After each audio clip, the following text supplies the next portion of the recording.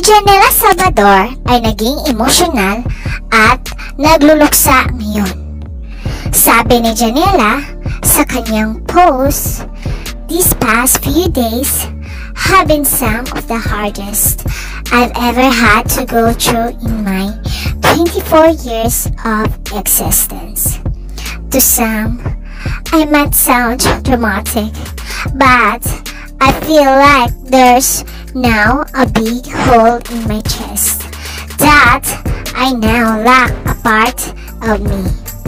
It's probably because I feel like I didn't just lose a pet.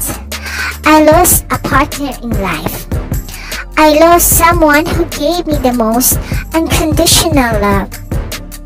I lost someone who was always so happy to see me and patiently waited when I was too busy.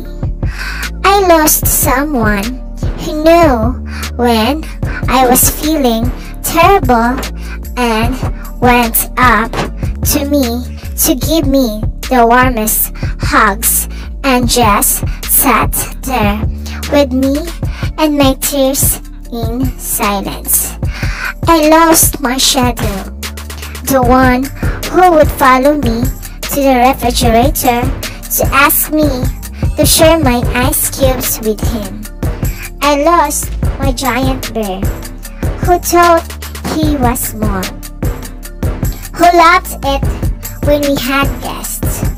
I always laughed in my head when people would get frightened due to his size, because he could never ever even hurt a fly. I lost my first baby boy, who was always so gentle with Jude.